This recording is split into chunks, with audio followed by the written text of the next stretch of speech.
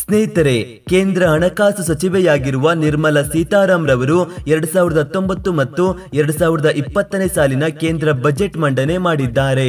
ಆದರೆ ಬಜೆಟ್ನ ಕೆಲ ಸುಂಕ ಏರಿಕೆಯಿಂದಾಗಿ ಕೆಲವು ವಸ್ತುಗಳ ಬೆಲೆ ಏರಿಕೆಯಾಗಿದೆ ಮತ್ತು ಕೆಲವು ವಸ್ತುಗಳ ಬೆಲೆ ಇಳಿಕೆಯಾಗಿದೆ. ಹಾಗಾದರೆ ಯಾವ ವಸ್ತುಗಳ ಬೆಲೆ ಏರಿಕೆಯಾಗಿದೆ ಮತ್ತು ಯಾವ ವಸ್ತುಗಳ ಬೆಲೆ ಇಳಿಕೆಯಾಗಿದೆ ಅಂತ ನೋಡೋಣ ಬನ್ನಿ. ಮೊದಲು ಯಾವ ವಸ್ತುಗಳ ಬೆಲೆ ಏರಿಕೆಯಾಗಿದೆ ಅಂತ ತಿಳಿದುಕೊಳ್ಳೋಣ.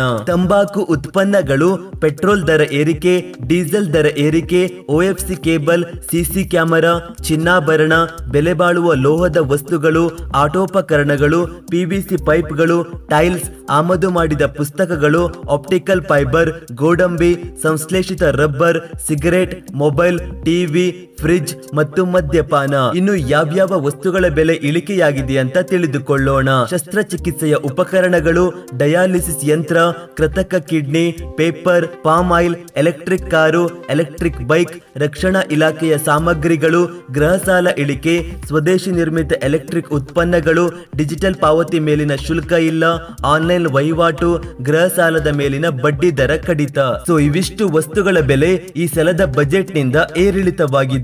ಈ ಮಾಹಿತಿ ಇಷ್ಟವಾಗಿದ್ರೆ ಈ ವಿಡಿಯೋವನ್ನ ಲೈಕ್ ಮಾಡಿ ಮತ್ತು ನಿಮ್ಮ ಸ್ನೇಹಿತರ ಜೊತೆ ಈ ವಿಡಿಯೋವನ್ನ ಶೇರ್ ಮಾಡ್ಕೊಳ್ಳಿ. ಹಾಗೂ ಕೆಂಪು ಕಲರ್ ನಲ್ಲಿರುವ ಸಬ್ಸ್ಕ್ರೈಬ್ ಬಟನ್ ಅನ್ನು ಒತ್ತಿ ನಮ್ಮ ಚಾನೆಲ್ ಅನ್ನ ಸಬ್ಸ್ಕ್ರೈಬ್ ಮಾಡ್ಕೊಳ್ಳಿ.